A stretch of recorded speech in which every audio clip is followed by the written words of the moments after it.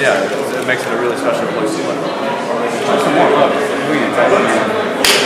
What's up, man? How are you, brother? Great. Yeah, I see you better. Yeah. How old is this? 1 day old. It's 1 day old. 2 days old. Ah, okay.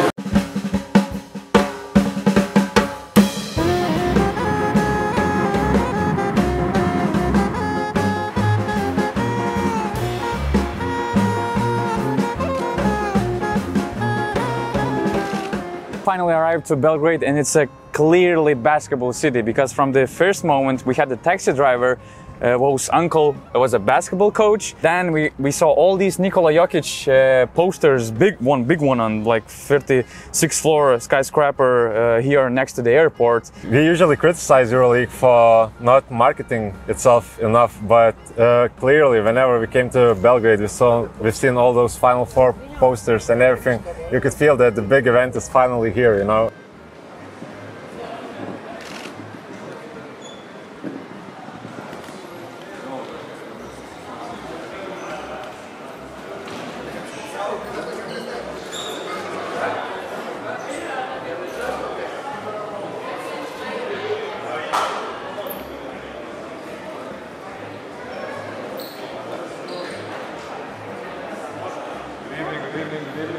The best thing about Team Rivals was that finally, after all this COVID year, the season, the Final Four without fans, finally we had all this basketball community, basketball family all together under one roof, and you could clearly see the joy of people just meeting each other finally after all these years. Yeah, especially Sharas. I think he spent like 10 minutes greeting everyone, whoever saw you.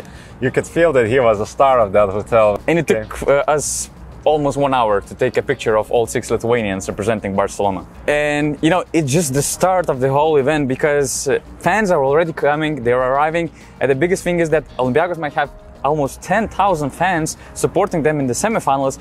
And the, let's say, best or worst part is that Crvena Zvezda Football Club might secure the domestic football championship on Saturday, the same day as the final day. So I talked with some Serbian people, and they said that, okay, if Zvezda is winning domestic league and the Olympiacos is winning the EuroLeague, I'm out of town, because it's gonna be, I don't know, they're gonna put all the city on fire.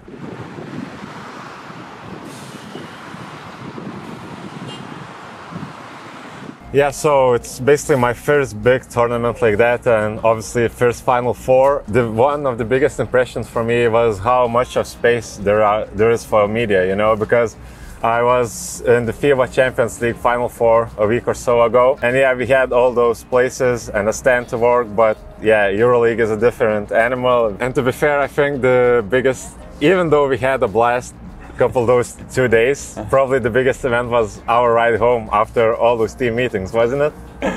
156 kilometers per hour in the middle of Belgrade, whenever a police car stands in front of you on the other side of the road.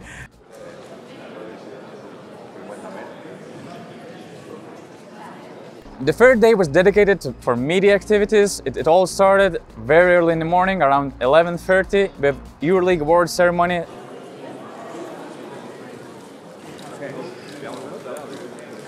The MVP for the 2021-22 Turkish Airlines EuroLeague season is Nikola Mirotic from FC Barcelona.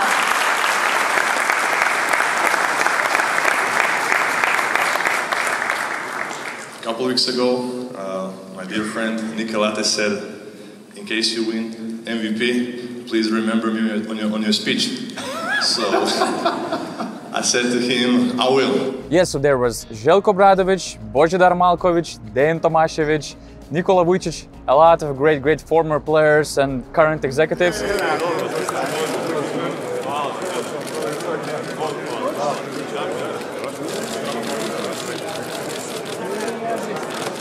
There were more Serbian basketball greats, but to be honest, the official press conference for the award ceremony and then later for the Final Four participants, it was pretty disappointing. There were no catchy phrases, nothing special, nothing to write in a rush, right? Yeah, and especially some of the players, when they came to receive the award, they didn't say any comment or anything. But those guys who are missing, like Mike James or Kyle Hines, yeah, they just sent video message and that was it. So pretty inconsistent basis. Okay. Thank you, man. I appreciate that. Greek fans, right? Greek fans, Malakas for Olympiacos. Basketball Yeah. fans in general. I hope we have 3 overtimes, let's say. 3 overtimes. Let's have 4 quarters, Olympiacos winning, all the fans not invading the court, but you know, celebrating in a blast. No, here is difficult to invade. Yes, it's gonna be It's a interesting night. meeting. Thank you so much Bye. for the feedback. That was interesting.